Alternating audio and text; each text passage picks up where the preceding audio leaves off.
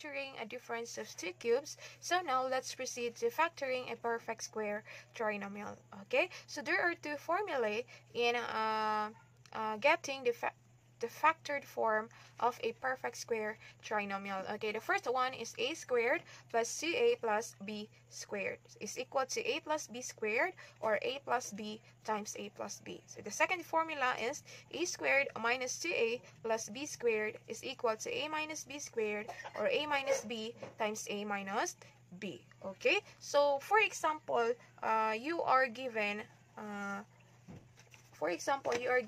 x squared minus 16x plus 24. So as you observe, the middle sign of the given polynomial is negative. So therefore, we will follow the second formula since the middle sign of the given polynomial is negative. So ibig sabihin negative, so negative ito ang ating ifa-follow. Okay? How about positive yung nasa gitna? So 4x squared plus 4x plus 1. So, as you observe, positive yung sign niya sa gitna. So, ibig sabihin, we will use the first formula.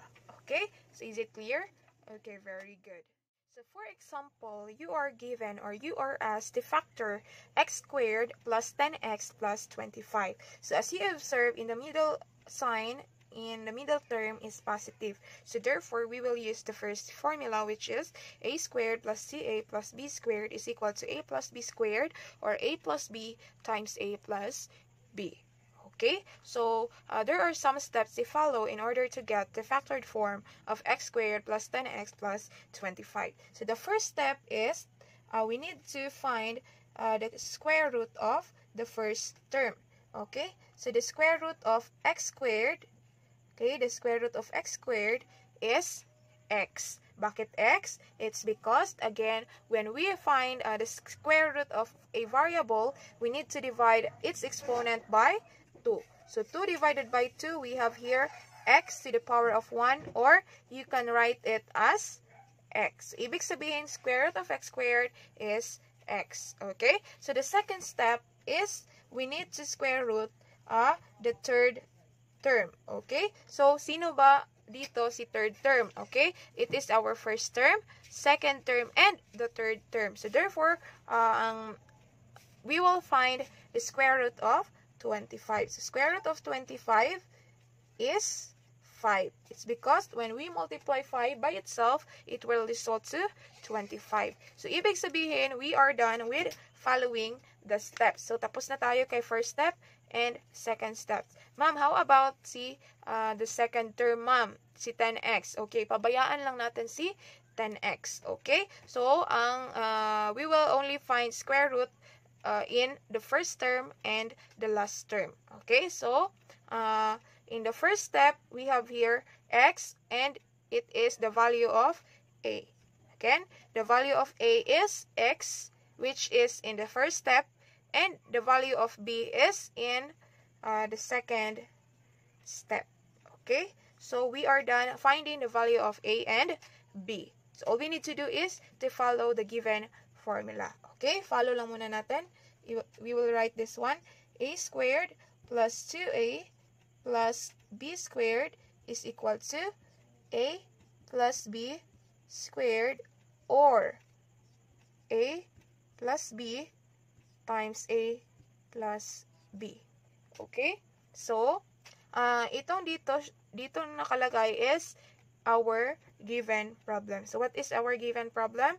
See, x squared plus 10x plus 25 is equal to, okay, the value of a is x. So, we will write x here. And don't forget the sign plus. And the value of b here is 5. Then, don't forget to put squared here. So, our final answer is x plus 5 squared, or you can write it as, okay, the value of a is x, copy the sign plus, and the value of b is 5, the same as this one, so x plus 5. So, you can write either x plus 5 squared or x plus 5 times x plus 5. So, our final answer when we are asked to factor x squared plus 10x plus 25 is x plus 5 squared or x plus 5 times x plus 5. So is it clear? Okay, very good. So let's have the second example. Okay, so if you are asked to factor x squared minus 16x plus 64, so as you observe, negative yung sign niya. So ibig sabihin, we will use the second formula, which is a squared minus 2a plus b squared is equal to a minus b squared, or a minus b times a minus b.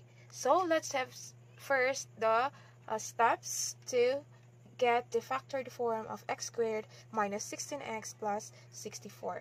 So the first step is we will find the square root of the first term. Sino bang first term dito? Si x squared.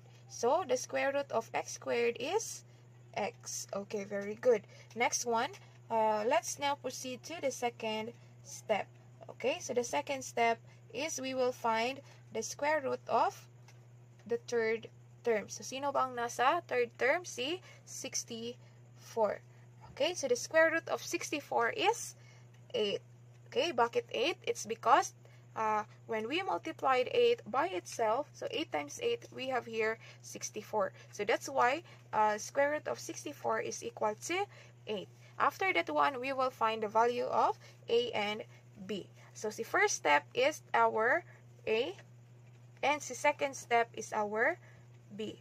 So, after that one, we will follow the given formula. Okay, first is, i-copy muna natin para hindi tayo malito. So, a squared minus 2a plus b squared. So, is equal to a minus b squared, or a minus b times a minus b. Okay, ang nakalagay dito is the given problem. So, what is the given problem? See, x squared minus 16x plus 64 is equal to, next one, we will put the value of a and b. So the value of a is x. So we will put x here, and don't forget to copy the sign negative. Minus, the value of b here is 8, then copy the squared number. Okay, so x minus 8 squared, or you can write it as, okay, the value of a is x, minus 8, which is our b.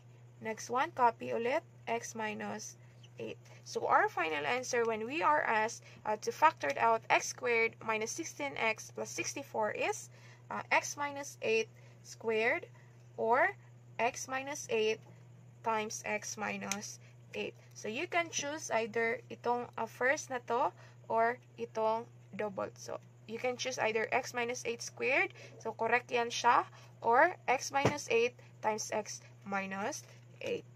Okay, is it clear? Okay, very good. So if you have still questions, you can comment down below. And